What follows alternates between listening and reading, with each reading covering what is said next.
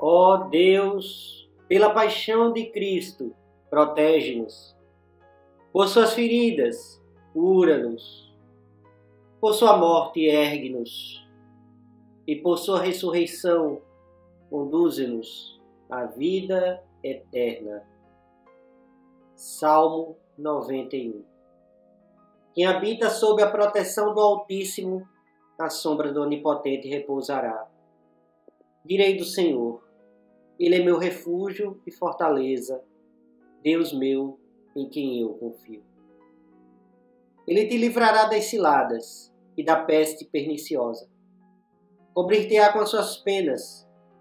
Sob suas asas encontrarás refúgio. A sua verdade será o teu amparo e escudo. Não terás medo do terror da noite, nem da seta que voa de dia, nem da peste que se propaga, nem da mortandade que assola ao meio-dia. Podem cair 1000 ao teu lado, e 10.000 à tua direita, mas não te atingirão. Contemplarás com os teus olhos e verás o castigo de quem pratica a injustiça. Porque tu, Senhor, és o meu refúgio. Fizeste no Altíssimo a tua habitação. Nenhum mal te sucederá, nem praga alguma se acercará da tua tenda, porque de ti encarregará ele seus anjos, para te guardarem em todos os teus caminhos. Eles te sustentarão em suas mãos, para que não tropeces em pedra alguma. Pisarás o leão e a cobra, calcarás aos pés o filho do leão e a serpente. Pois a quem me consagrou seu amor eu libertarei. Vou lhe dar salvação, porque conheceu o meu nome. Clamará por mim, e eu lhe responderei. Junto estarei na sua angústia. Encontrará libertação e lhe glorificarei. Eu lhe darei a satisfação de uma longa vida e lhe mostrarei minha salvação. Glória ao Pai, e ao Filho, e ao Espírito Santo, como era no princípio, é agora e será sempre, por todos os séculos. Amém. Palavra de Deus escrita no livro dos Atos dos Apóstolos, capítulo 10, começando no versículo 34. Então Pedro tomou a palavra e falou: Na verdade, eu me dou conta de que Deus não faz diferença entre pessoas.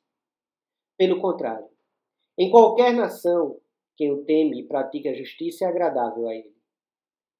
Deus enviou sua palavra aos filhos de Israel e lhe comunicou a boa nova da paz, por meio de Jesus Cristo, que é o Senhor de todos. Vocês sabem o que aconteceu por toda a Judéia, começando pela Galiléia, depois do batismo pregado por João. Como Deus ungiu a Jesus de Nazaré com o Espírito Santo e com poder. E Jesus passou fazendo bem e curando todos que estavam dominados pelo diabo, porque Deus estava com Jesus. E nós somos testemunhas de tudo o que ele fez na região dos judeus e em Jerusalém. Eles o mataram, suspendendo-o no madeiro. Deus, porém, o ressuscitou no terceiro dia e fez com que ele aparecesse, não a todo o povo, mas para as testemunhas que Deus havia escolhido antes, para nós, que comemos e bebemos com ele, depois de sua ressurreição dentre os mortos. Jesus nos mandou proclamar ao povo e testemunhar que ele foi constituído por Deus como juiz dos vivos e dos mortos. Todos os profetas dão testemunho a respeito de Jesus, dizendo que todo aquele que acredita nele receba em seu nome o perdão dos pecados. Palavra do Senhor. Demos graças a Deus. Irmãs e irmãos, paz e bem, uma boa e abençoada noite para todos e todas. Hoje, oremos por proteção, oremos por paz, oremos por saúde, oremos pelas famílias enlutadas, pelas pessoas enlutadas. E de forma muito especial, oremos pelos trabalhadores brasileiros. Oremos pelo pessoal da saúde, oremos pelos professores, oremos pelas pessoas desempregadas, oremos também por todos os trabalhadores e trabalhadoras de frente, que enfrentam cotidianamente os riscos e perigos do contágio. Senhor, tem compaixão, tem misericórdia, protege, guarda diante deste caos sanitário que vivemos. Senhor, tem misericórdia do teu povo trabalhador. Oremos. Onipotente Deus, que vês todos os corações, conheces todos os desejos, para que em segredo algum está oculto, purifica nossos corações e pensamentos, com a inspiração do teu Espírito Santo, para que te amemos com perfeição e dignamente glorifiquemos o teu santo nome. Por Jesus Cristo, nosso Senhor. Amém. Visita-nos nesta noite, ó Senhor, e livra-nos das ciladas e perigos. Que teus santos anjos habitem conosco, para nos preservar em paz e segurança. Que, nas incertezas da noite, tenhamos nossas vidas firmes na fé. E confiemo-nos inteiramente em tuas mãos, para que faças florescer em nós a vida e a saúde. E transforme os desertos de nossas vidas pessoais e familiares em mananciais de vida, amor e alegria. Por Jesus Cristo, teu Filho, nosso Senhor, e na unidade do Espírito Santo. Amém. Bondoso Deus, cujo abençoado Filho Jesus Cristo não se cansou de fazer o bem e curar as pessoas enfermas levadas à sua presença. Continua, nós te suplicamos, assistir misericordiosamente todas as que sofrem, especialmente aquelas pessoas a quem nossas orações são desejadas. Alegra e cura todas as que sofrem com enfermidades físicas, mentais, emocionais ou espirituais. Concede a todas aquelas que zelam por essas pessoas sabedoria, compreensão, simpatia e paciência. E assiste com a tua bênção todas as que estão procurando diminuir suas dores. Mediante nosso Senhor Jesus Cristo. Amém. Oremos pelas pessoas que sofrem tribulação, pelas pessoas que passam fome, pelas pessoas em situação de rua, pelas pessoas que agora são vítimas da violência do Estado, da violência doméstica, de todo tipo de violência física, emocional, psicológica. Oremos. Gracioso Deus, olha com piedade para todas as pessoas que choram e que vivem dor e sofrimento. Sê com elas nesta caminhada, cuida de seus corações quebrantados, socorre suas almas dos sofrimentos da vida. Por Cristo, nosso Salvador. Amém. Ó Deus, que nos deste a vida e em cujos braços morremos, ampara e conforta as pessoas que vivem em luto e desespero. Dá, Senhor, a essas pessoas esperança em meio à angústia e a graça de contemplar a ressurreição em Jesus Cristo, o Senhor. Amém. Senhor, fazei-nos instrumento de vossa paz.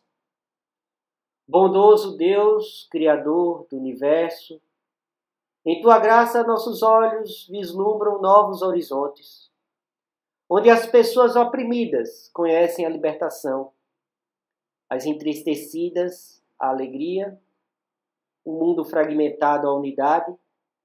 Que a utopia do Teu reino esteja acesa em nossos corações. Que nossos passos sejam de esperança, nossos braços trabalhem pela paz e que nossos lábios proclamem uma súplica de amor pela vida. Mediante Jesus Cristo, o Príncipe da Paz. Amém. Escuta, Senhor, as nossas preces. Escuta, Senhor, as nossas orações, nosso clamor, a nossa súplica. Escuta, Senhor, os pedidos de oração que foram colocados no chat, na estreia, os pedidos de oração que foram colocados nos comentários dos vídeos, os pedidos de oração que estão encerrados em nossos corações, os pedidos de oração que soluçam, que na angústia do sofrimento transbordam em lágrimas. Senhor, escuta a nossa prece, a nossa oração. Abençoa, Senhor, todas as pessoas que agora escutam este ofício. Se com elas, Senhor, hoje e sempre. Faça sua prece, sua oração pessoal.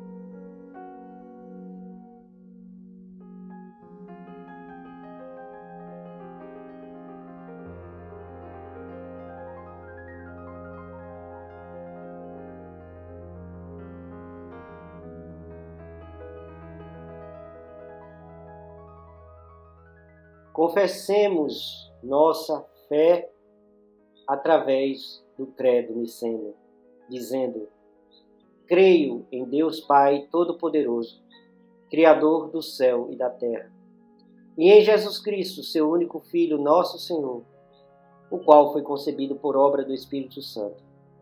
Nasceu da Virgem Maria, padeceu sob o poder de Pôncio Pilatos, foi crucificado, morto e sepultado. Desceu ao Hades, ressuscitou ao terceiro dia, subiu ao céu, e está sentado à mão direita de Deus Pai Todo-Poderoso, donde há de vir julgar os vivos e os mortos. Creio no Espírito Santo, na Santa Igreja Católica, na comunhão dos santos, na remissão dos pecados, na ressurreição do corpo e na vida eterna. Amém. Ousemos orar o Pai Nosso, dizendo: Pai nosso que estais nos céus, santificado seja o teu nome. Venha o teu reino. Seja feita a tua vontade, assim na terra como no céu. O pão nosso de cada dia nos dá hoje. Perdoa-nos as nossas ofensas, assim como nós perdoamos a quem nos tem ofendido. E não nos deixes cair em tentação, mas livra-nos do mal. Pois teu é o reino, o poder e a glória para sempre. Amém. Senhor Jesus Cristo, Filho do Deus vivo, nosso irmão libertador, tu tomaste sobre ti os nossos pesares e carregaste a nossa frágil humanidade. Pelo poder do Espírito Santo, renova em nós os dons que vêm de ti, a fim de que possamos dar testemunho do teu amor em nosso lar, em nossas vidas e em toda parte. Que a tua bênção esteja sobre nós e sobre nosso lar, hoje e sempre. Por Jesus Cristo, nosso Senhor, que contigo o Espírito Santo vive e reina, um só Deus, pelos séculos dos séculos. Amém. Recebam todos e todas as bênçãos de Deus.